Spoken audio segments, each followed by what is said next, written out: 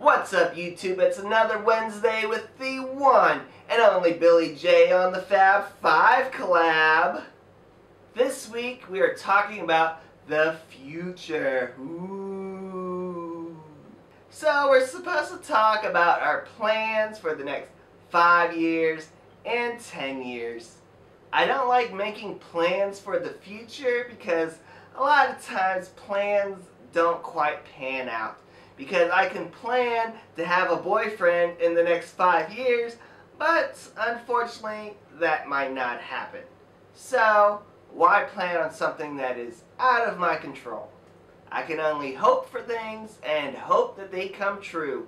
But the 3 things that I do hope and hopefully do come true in the 5 years and 10 years from now is that I'm happy, that I'm healthy, and of course, I'm alive. So as long as those 3 things are in my life, then I am happy and content with my life, and the future can come what may.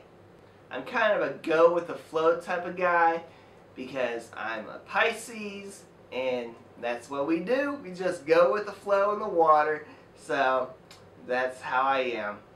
Plans always seem so rigid and finalized, and that's not the type of person I am.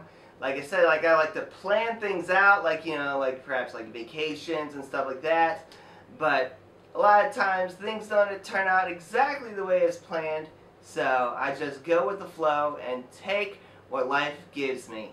But that's going to do it for me. Put down below some of your plans for the next 5, 10 years, and remember, peace, love, unity, respect. Peace out, guys.